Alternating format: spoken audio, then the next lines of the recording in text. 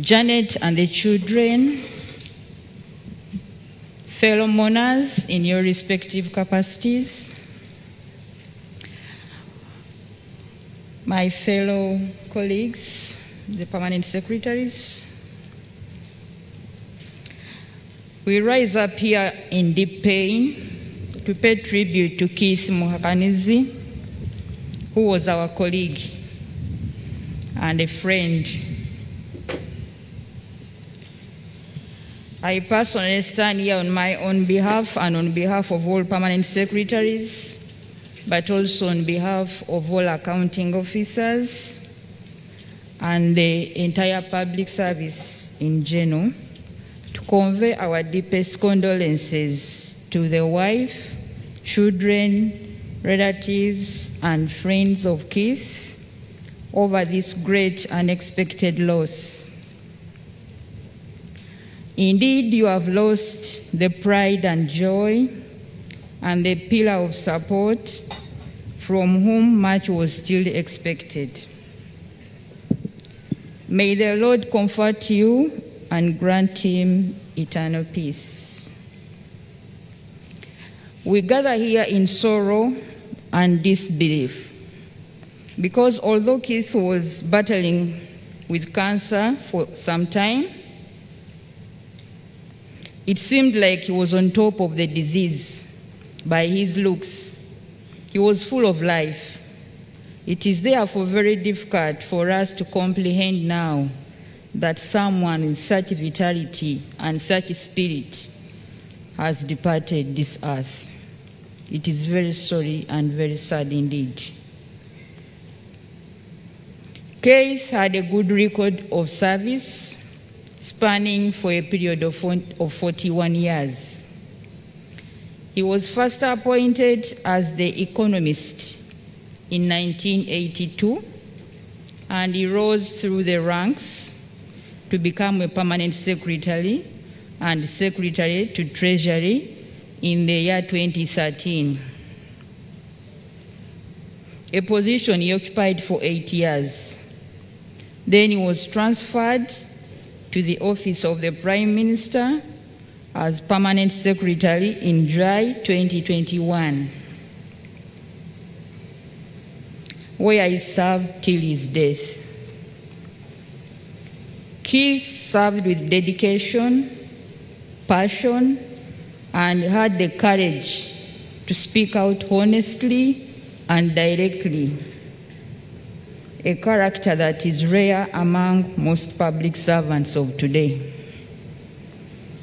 He was an asset to the public service because of his knowledge, his courage, his consciousness, decisiveness, and good time management.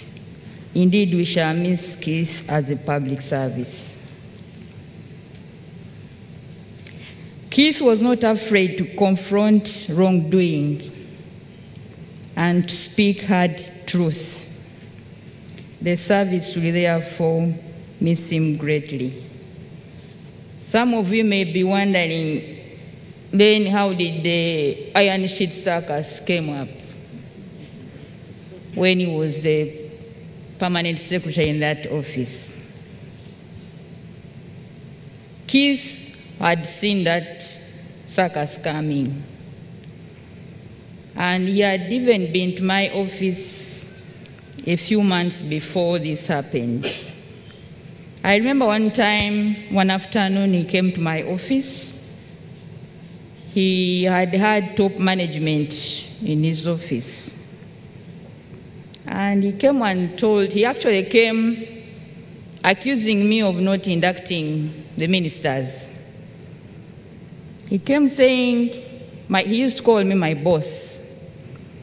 My boss, did you induct the ministers? I told him, Keith, I did. Only that that time you were in Turkey, but the ministers were inducted. Then he told me one thing. I've been quarreling with them in today's top management. The ministers are everywhere.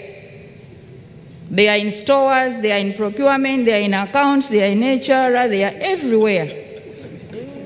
So, what do? I've come here to report myself, because if you hear anything, you know that I've disagreed with the ministers today. And he said, I've warned them, these stores are going to cause them problems. And indeed, I think like a month and a half passed, and this problem came. And actually, when the problem came, he called me and told me, didn't I predict so? I said, yeah, you predicted. And we actually took it lightly. We thought it would come to pass. But it continued. So I called him when he was in Milan. I told him, Keith, this thing is making government become uglier. What do we do to cool it down? He told me, you know, those of you who knew Keith, he didn't miss his words. He just told me back, I want those ministers, let them take responsibility. I've already written my statement. When I come back, we shall discuss the way forward. But I propose for now, we need to restructure the office of the Prime Minister. I told him, indeed, that's true, because the number of scandals have been happening at that office. So we therefore agreed that when he comes back, he should write a cabinet memo proposing this restructuring of this office.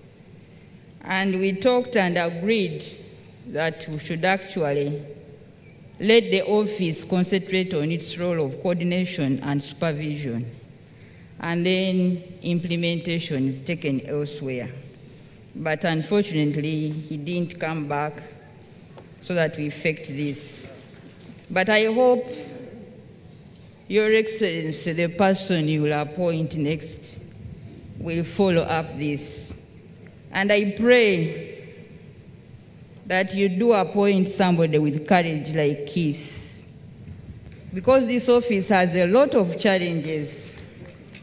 And if you appoint a soft person, we shall continue with these challenges.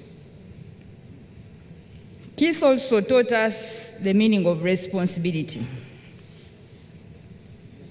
Keith was a very responsible person, and he always took responsibility. And he always encouraged all accounting officers to take responsibility. Keith was somebody who never participated in any illegality. If you rush to Keith, all accounting officers will bear me witness. And you have an emergency that requires funding. And let me say this emergency needs environment. I was one of those culprits running to Keith all the time because of the office I was occupying as State House Controller. You would show him that you have an emergency and this emergency requires environment. Then he would ask you, do you know the law? And then you say, yes, I know the law. Then he would say, is it within the 10% for environment? Then you tell him no. Then he would tell you, if you must do it, you go ahead and do it. But when the Auditor General knocks at your door, don't refer to me. So he was never ready to do anything. Even when you came with directives from the President, Keith would require that you put everything in writing. So Keith was very principled, and we shall miss Keith in that vein. Personally, I started interacting with Keith closely in the year 2013 when he became the PS and ST in the Ministry of Finance. He was of great support, and this enabled me to deliver the expectations of my office. And because of the demands of my office then, when I was State House Controller, I frequented this office many times. And as I told you yesterday at yesterday's vigil, he never had kind words for me. In the beginning, every time I went, he would end up quarreling, but he would stand his ground. If he has no money, he would tell you point blank that you go, I don't have the money. However many threats I would also pose, because I would come in the name of the president, Keith would say, my dear, let's go to the president and we explain. Call the president, let him talk to me. He would give you all the scenarios. But I also never gave up. We would quarrel, I would go back, we would quarrel, he would quarrel. And eventually, in those quarrels, we became friends because we realized we needed each other. For me to deliver my office, I needed him. And for him also to be in his office, he also needed to facilitate me. So we struck a deal, and now I would take my problems and then he would say, look here, let's do like this. If I give you funds for this quarter, if I front load for you, promise me that you won't come until the end of the quarter. Sometimes I would meet his requests, sometimes I would fail. But because he had realized, he one time told me that, do you know the biggest, the most, he called them the worst, I think the most difficult offices in this country? He said it is the job of being a secretary to the Treasury, but also of being a State House Controller. So because of that, we inculcated a friendship. We both knew we are having very stressful jobs where we needed to deliver. Things were beyond our control, but we strived on. And I thank God that we managed to deliver.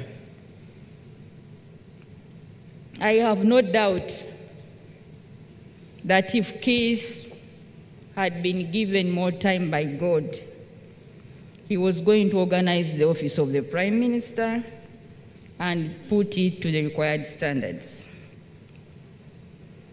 So, and I know people at the office of the Prime Minister will miss Keith.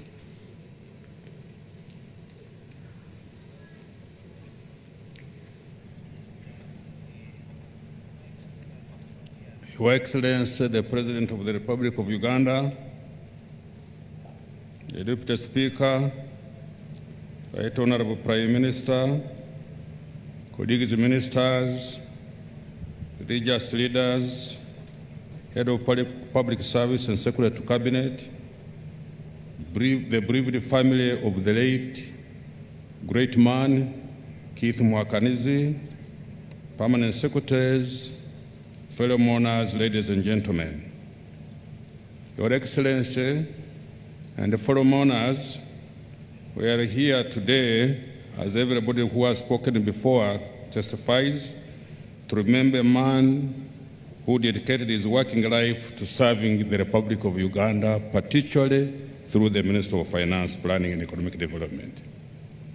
Keith Muhakanizi joined the public service in June 1982 as an economist and deployed to the then Ministry of Planning and Economic Development.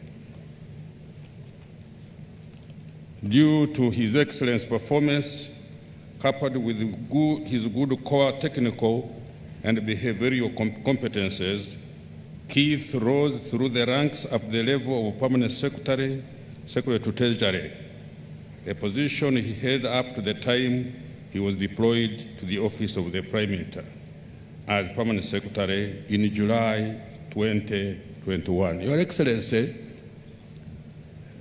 even when he transferred Keith, he remained with us. He would hardly spend a week without coming to my office to give me some guidance. Minister, this should be this should be this.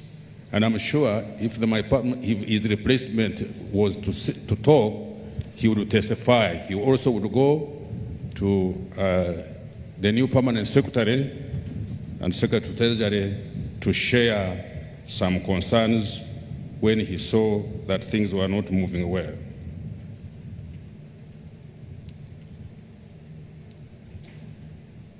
Him, together with Professor Emmanuel Tumusimire Mutebire, may his soul rest in peace, the former Bank of Uganda governor, among others, are arguably the grandparents of Uganda's modern economy.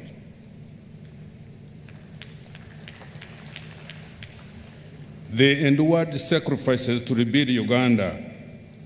We are better off today because the reforms they have crafted and the service they rendered to this country.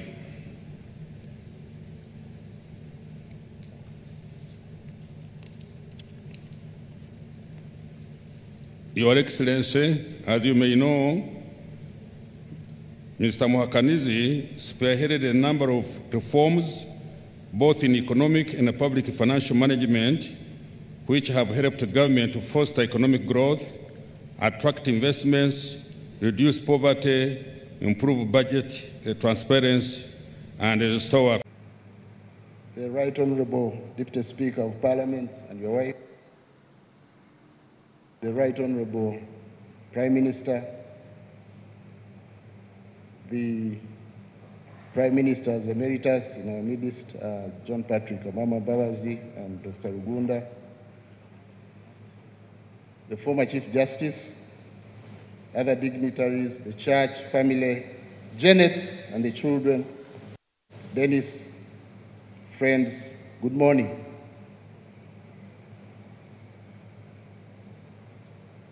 I'm here in two respects. As family, Janet is my sister.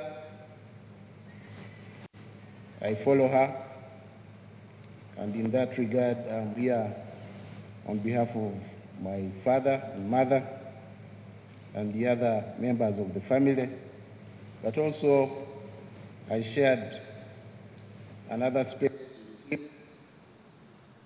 service in government, different dockets, but complementary.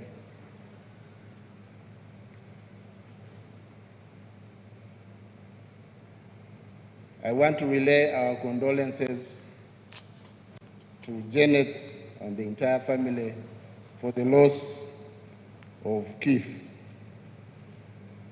who was their family pillar. Keith's story has been told and told by many people from their perspectives, and mine is as follows.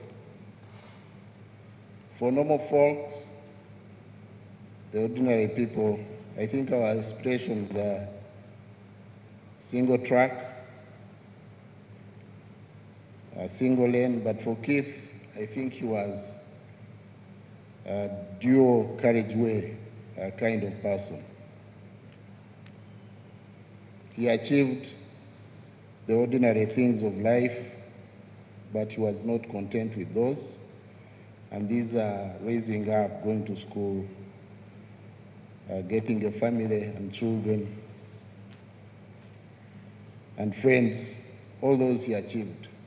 But beyond those, he also had great impact through the other fields of his service, which have left great impact. And I want to speak to those so that I wind up in the interest of time. I'll start with being human. Keith was human, he was humane, he was a people person. He lifted and touched the hearts of many people in his official work, but also in social circles. His outer disposition and demeanor of being seemingly tough could be misleading. Beneath the toughness was a very soft side and large heart. Keith was always in a hurry to achieve, hurry to finish business. In speech, in actions, seeking results, keeping time. That was vintage Keith, and he understood too well the value of time well used for effect. Keith served the country and community with distinction.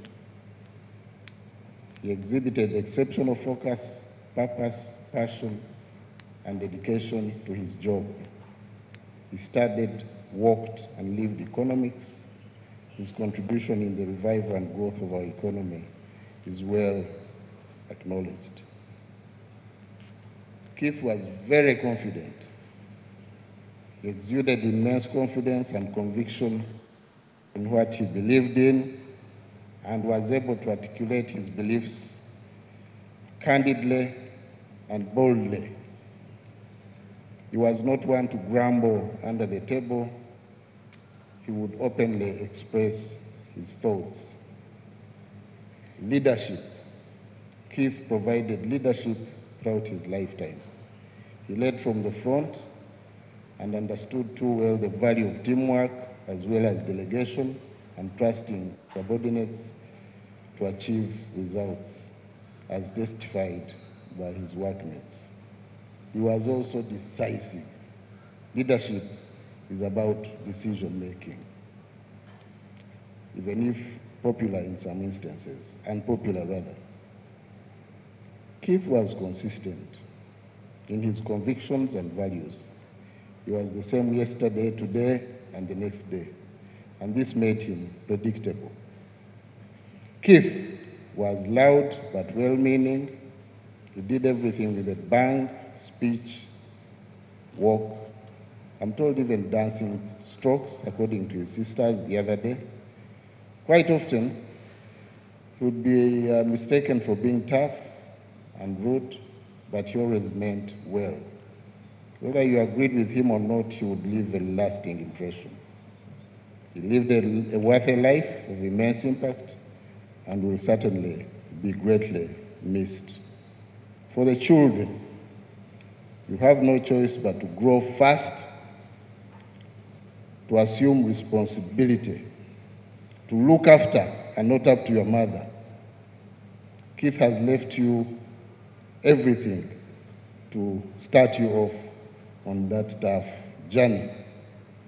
A good upbringing, a good education, a good and big name, a huge brand. He also left you a large social network. If you can't grow it, at least preserve it. Therefore, it is well, God will keep you. I want to thank you, Your Excellency, for identifying and tasking and entrusting Keith with responsibility over the years. I also thank you for acknowledging his contribution and giving him an honorable and befitting send-off. I thank friends and relatives who have been with him throughout his lifetime till the end. Thank you for being truly loyal to him. I also want to thank our relatives from my mother's side and from my father's side. Uncle Benon Mwesige there, thank you for coming to follow Janet in this tough time. Janet, lastly, and the children, Dudu, Pepe, and Noah, for the good time we spent with Keith as family for caring for him when he became unwell until the end. Kamkama, as your name says, God will be with you. And I pray that God gives you the strength and courage to handle the weight of loss of your dear one. May the soul of Keith rest in eternal peace.